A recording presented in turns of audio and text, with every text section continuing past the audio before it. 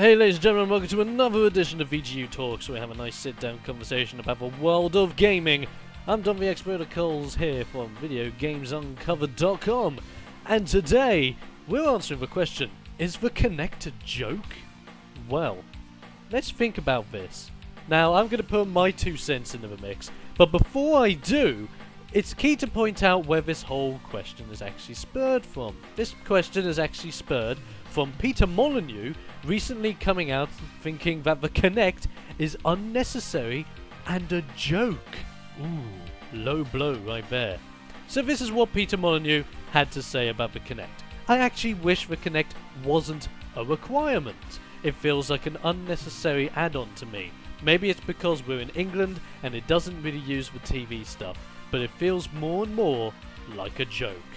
That's a shame. As well as that, Molyneux also goes on to explain why the Kinect camera itself can be a bit finicky. Let's have a look at what he says about this.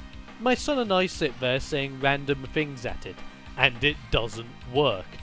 Microsoft could cost reduce it, and by removing the Kinect, I'm sure they're going to release an Xbox One without Kinect.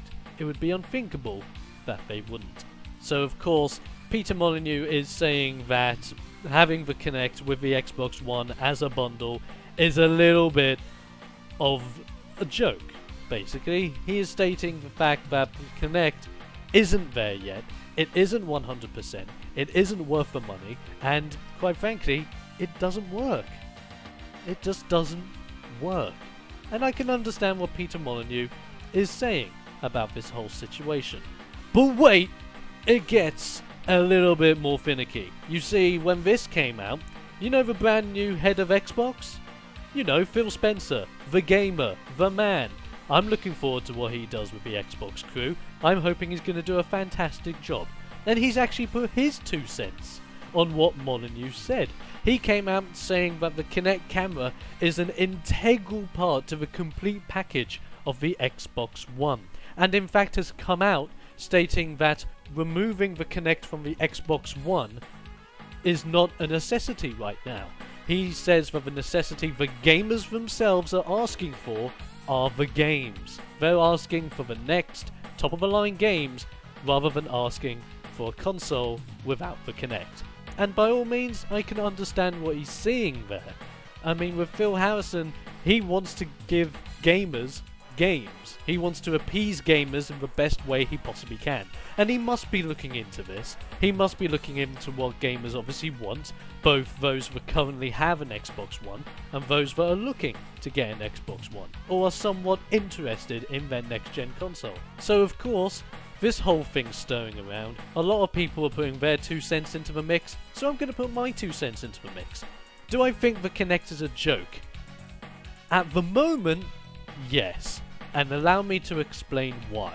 The technology just isn't quite 100% there yet.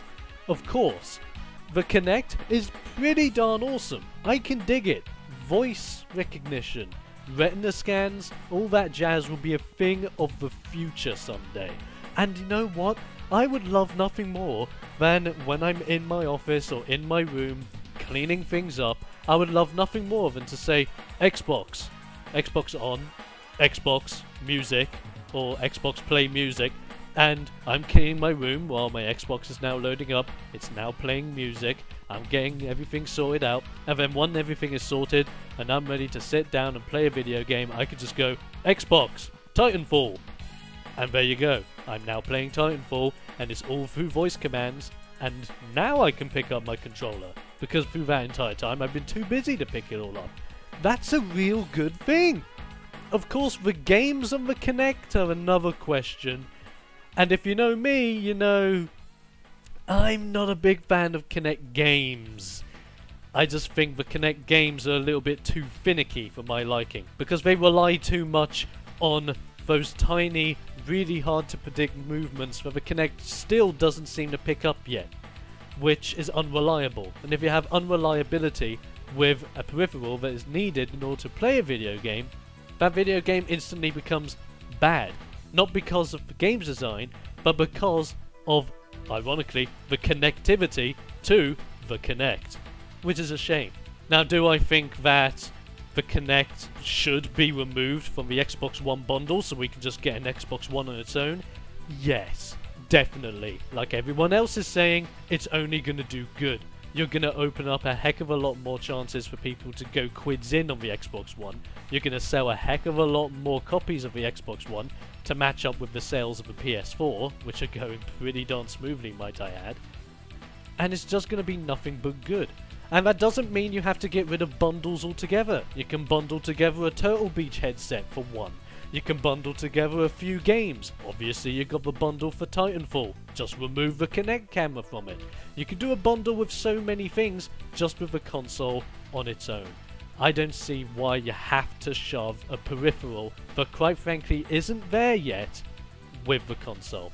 And I haven't seen many people that I'm mates with use the voice commands or just use the Kinect in general. They've actually came out to me saying that they've literally just plugged in the Kinect for the sake of playing on their Xbox One. They don't really care about it whatsoever, which is a true shame because Microsoft have obviously put the money into this. They want this to succeed. Heck, they're investing a lot more money into this by the looks of things to get the technology right because they know it's the future.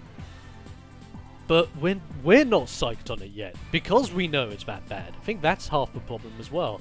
But that's my take on it, and of course Molyneux has his, Phil Spencer has his, but I'm interested. What are your thoughts on all this? Do you think the Kinect is a joke? Do you think the technology isn't there yet? Or do you think the Kinect is fine as it is and it just needs patches? Or it just needs a game that appeals to the Kinect properly? How about that? Let us know what you think in the comment section below, because as always, it's always great to see what you guys think about these situations. And I'll be seeing you next time for another dose of VGU Talks.